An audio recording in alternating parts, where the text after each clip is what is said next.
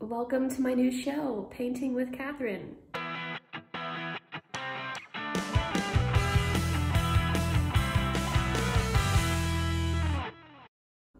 Today and tomorrow, I guess like the next 24 hours, my goal is to do something about these kitchen floors.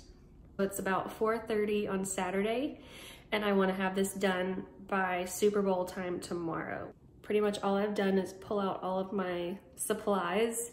I cleaned a little corner of the kitchen floor. I pulled out the rugs, but the hardest part is going to be today. I've got to clean the floors and then do the base coat. Also, Chris is like, why are you doing this? Because we're going to have our kitchen remodeled. And it's like, I know, but I have my reasons. One, because we don't know when we're going to have it remodeled. So I might as well paint it gray and enjoy it as long as I can. Two, because I already have all the supplies, so it's free. Three, I had like 4 reasons. Three, because, oh yeah, because I don't know what kind of floor we will put down when we do remodel, and one of my ideas is like a dark gray tile. So I figured I might as well paint it gray and see what I think about it.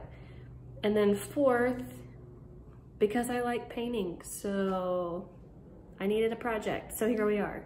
Going around and cleaning the baseboards with just some Clorox wipes. Even if you are not planning to paint your floors, I highly recommend doing this. This is a trick I learned while, like when we listed our house, just going around and Clorox wiping all your trim makes a huge difference.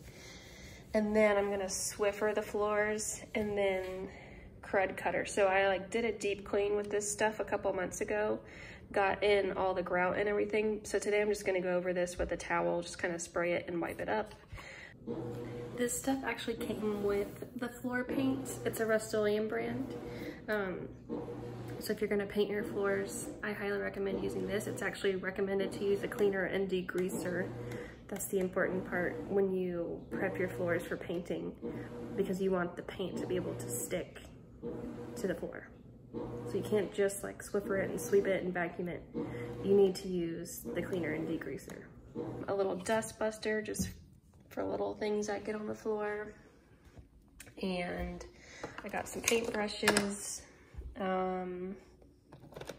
paintbrush cleaner, and I have these little rollers, but I'm actually debating whether maybe I try it with the bigger size today since the floor is so big.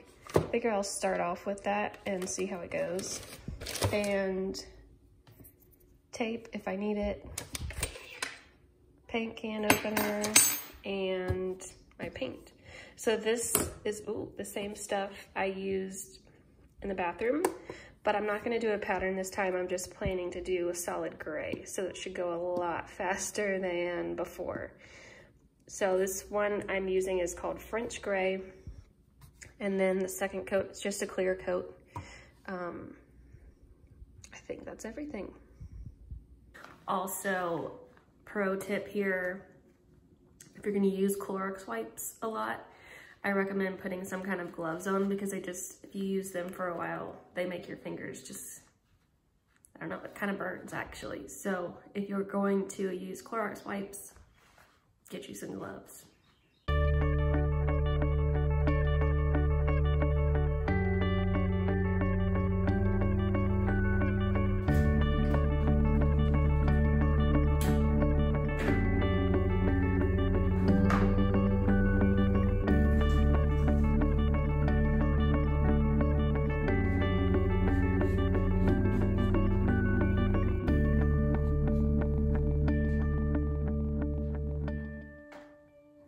It's 6 o'clock and I'm ready to paint. I've got socks on because I learned last time that my feet were just tracking stuff around the bathroom floor. So socks to keep it clean, and I will change them out every time I either go in or out of the kitchen. I've got a little bit of paint, brush, and I've decided to go with the little roller. Here we go. I've done my first little section with the brush, and the instructions say to keep a wet edge. So do the brush and then do the roller right away. You don't want this to dry and then go back over with the roller. So I'm just gonna do little sections at a time. It's day 2, almost 11 a.m. and the Super Bowl is tonight. My goal is to finish 1 more base coat and 2 top coats by then. We'll see how that goes.